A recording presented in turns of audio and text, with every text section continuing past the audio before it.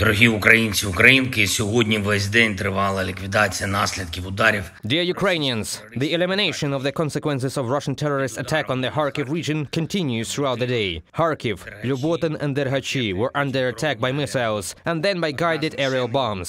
Today, among Russia's targets was one of Ukraine's largest printing facilities. A missile strike killed and wounded a number of people. Book storage and equipment were destroyed by fire.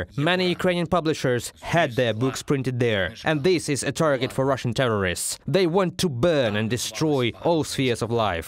There were many reactions both in Ukraine and in the world to this yet another act of Russian terror. But every time such attacks occur, destroying our cities and villages, ruining lives, burning books and everything that preserves humanity, we must openly say why this is still possible. It is only because Ukraine still has restrictions in its defense. This is a shortage of air defense systems that are actually available in the world. This is the lack of long-range capabilities for our warriors and the complete inability to destroy the very source of Russian terror near our borders, including the missile launchers that actually hit Ukraine and the lives of our people. The vast majority of the world perceives the threat of terror in the same way. People always want reliable protection from terrorists and fair punishment for their attacks against life. And every nation would perceive restrictions in the fight against terror as wrong and unfair. The protection of life must have all of the necessary tools to truly defeat them. And I thank every leader who perceives this by the same way as we Ukrainians do. Every state that genuinely supports our fight against terror.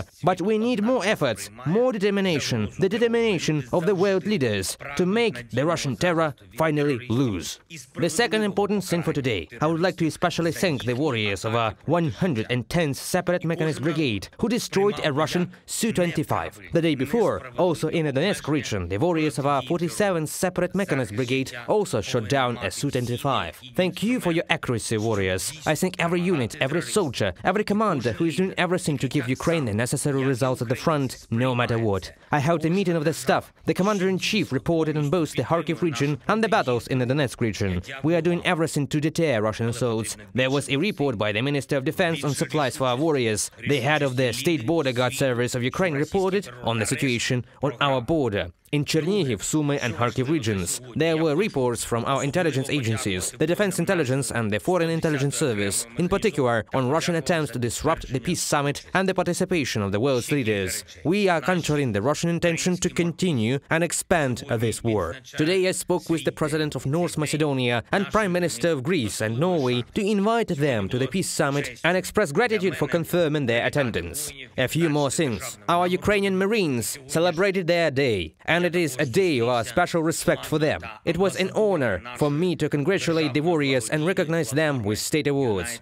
Also, I met with the team and ambassadors of our national charitable platform United 24. This is the second anniversary of its activities, and it is one of the most successful international projects of Ukraine. In 2 years of fundraising for the needs of Ukraine, for our defense and security forces, for the protection of life in Ukraine, a total of $650 million has been raised through United 24. I thank everyone in the world who has joined and who is helping. I thank everyone who stands with Ukraine. Glory to our warriors, glory to Ukraine.